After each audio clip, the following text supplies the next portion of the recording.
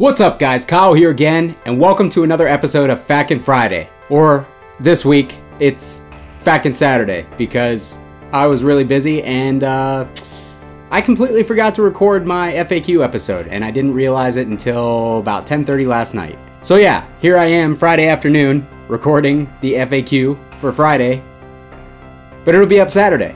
But I thought, what the hell, it's good to mix it up a little bit here and there, right? So, with that out of the way, let's get to some questions.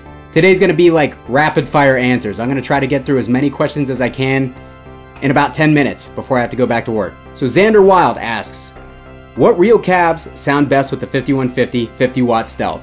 Thanks for your question, Xander. Of course, this is gonna be completely subjective, dependent on the player, dependent on the guitar that you're using and your settings and all that standard, type of response when it comes to these things. But for me personally, I have really been digging that amp with the Mesa oversized rectifier cab. Now, I have both a traditional and an oversized Mesa cab with V30s.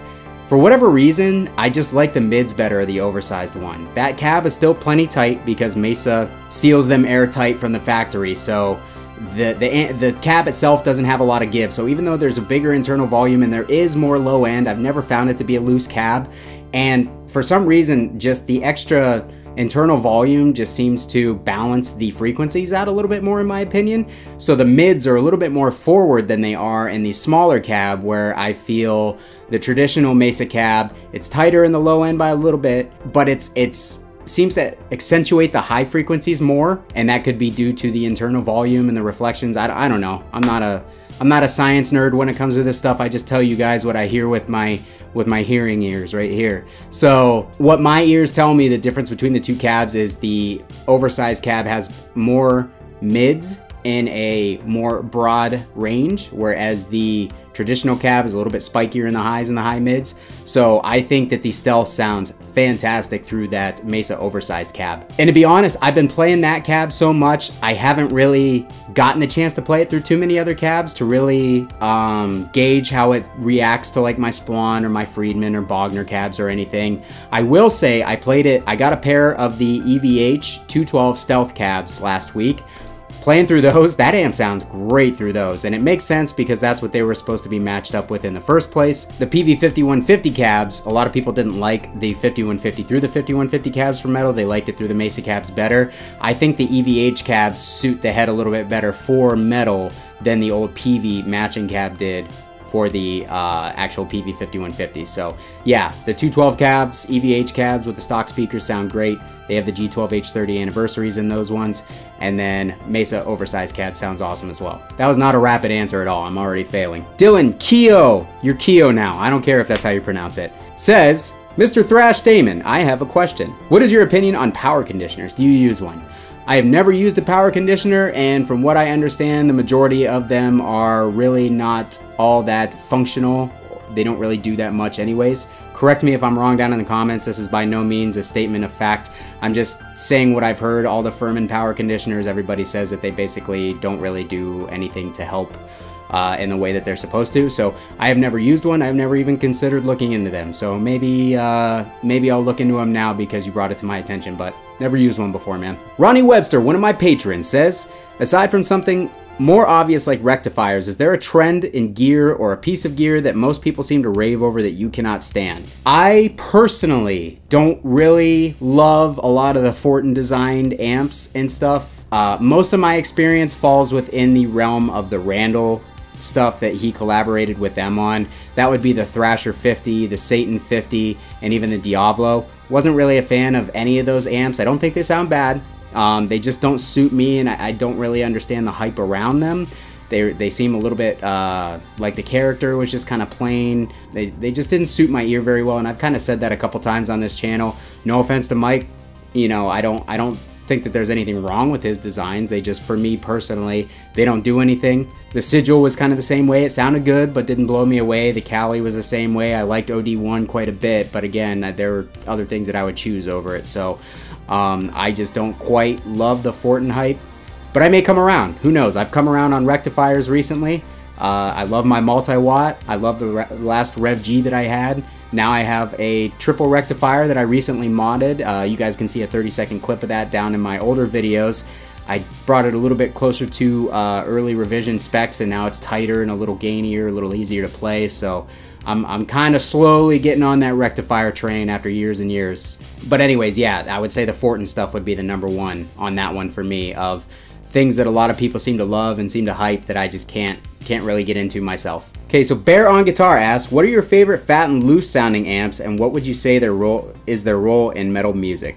Man, I butchered that. He says, I see a trend where every new amp is trying to be super tight, and I'm personally missing the fatness with these, which is something that I really prefer with the rectifiers. Man, I think one of the reasons that a lot of amps now are trying to be super tight is because all the amps for years were really not that tight. Without a boost in front, and the new thing is everybody's boosting amps, but a lot of people don't want to have to boost their amps or carry a boost with them, or stick anything in front to tighten the amp. They want to plug directly into the amp and have it be as tight as they want it to be. So I understand the trend, especially with you know, a lot of modern music is using 7 and 8 string guitars and stuff like that, or tuning lower, so tightness gets even harder to achieve by just plugging into an amp when you get those lower frequencies involved. So like it should, the market is following the trends, and these amp designers are building amps that either have built-in boosts or are tight when you plug directly in, and you don't need a boost. The rev generator that's sitting behind me, that purple channel, man, I don't need a boost with that. It's insanely tight the way that it is. It doesn't lack, especially once you get some volume on it. It's tight and punchy. I think it's great. Me personally, I love to use boosts because I love to color my tone. I love to put my own little signature on things and just have a little bit more control over how I dial things in. And one of the things that I use for that is a overdrive. But I understand that a lot of people don't want to do that, and that's totally fine. And a lot of new amps are kind of catering to that. So I think that there's plenty of amps on the market now that have a massive low end and that are naturally a little bit looser, that there's room for a lot of tighter new amps to come in, because that need for the massive wall of sound type amps, the rectifier, the Dietzel Herbert, the Wagner Überschall, just to name a few. Hell, the Spawn Quick Rod has a ridiculous low end to it. There's lots of options. The 5150s can get massive. I don't think I've ever heard anybody consider that amp to be thin, and especially the OG, the 5150, the original PV one. That one has a little bit of bounce and a little bit of looseness to it, especially when you really get that resonance up. So there's tons of amps on the market that do the big wall of sound thing. So it's not really a surprise to me that manufacturers are focusing on the new trend of tightening things up without a boost in front, because there are a lot of options to choose from that are already loose but can be tightened. So I don't know, makes sense to me. I think there's room for both. I usually like to blend an amp that's a little bit tight and an amp that's a little bit loose, and kind of find a happy middle ground between the two and have them accentuate frequencies that one or the other is missing. That's kind of what I shoot for in a stereo rig. So I don't know, man, I'm all for both. All right, Wes Ness, this is gonna be my last question I have time for today, asks, what thrash band or player influenced you the most when you were starting playing and still inspires you today? Easy. Hetfield, that's a no-brainer for me. He immediately comes to mind. I will say that I like a lot of Dave Mustaine's phrasing in a lot of his stuff a little bit better, but overall playing, I mean, how can you deny that James Hetfield has one of the best right hands in history?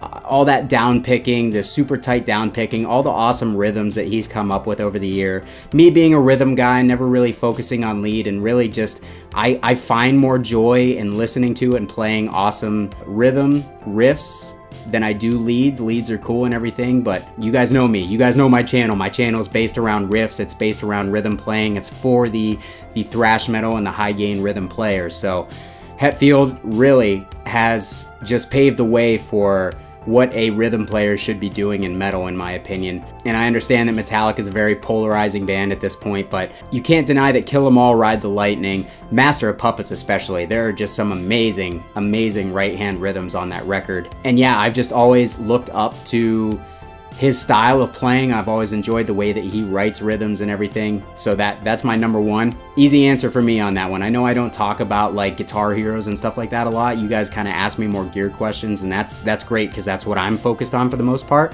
But these questions make me think a little bit more because I don't think about that very often. But that was an easy one for me to answer because Hetfield is #1. He immediately comes to mind for me. So anyways, thank you guys so much for your questions. I know I didn't get to a lot this week. Still short on time. It's just been a really busy week, but I got a lot of exciting things coming up. I'm super pumped for the next couple of weeks and the things that I get to share with you guys. So don't think that I'm burnt out. I am not burnt out by any means. I may look a little tired, but I promise you I am full of energy and I'm ready for everything that's coming up next, and I hope you guys are too. As always, appreciate your questions, guys. Please leave your questions for next week's show down below. I'll make sure to actually get the show out on Friday instead of Saturday next week. And again, always look forward to your guys' questions. Always look forward to this segment. I hope you guys enjoy it. I hope you get great info from it. If you like this video, you like my stupid face, I don't even like my face. You just, in general, like gear and riffs and high gain tones, consider hitting the subscribe button so you don't miss the next one. Thanks so much for watching, guys. Kyle here again. We'll see you next week. Bye!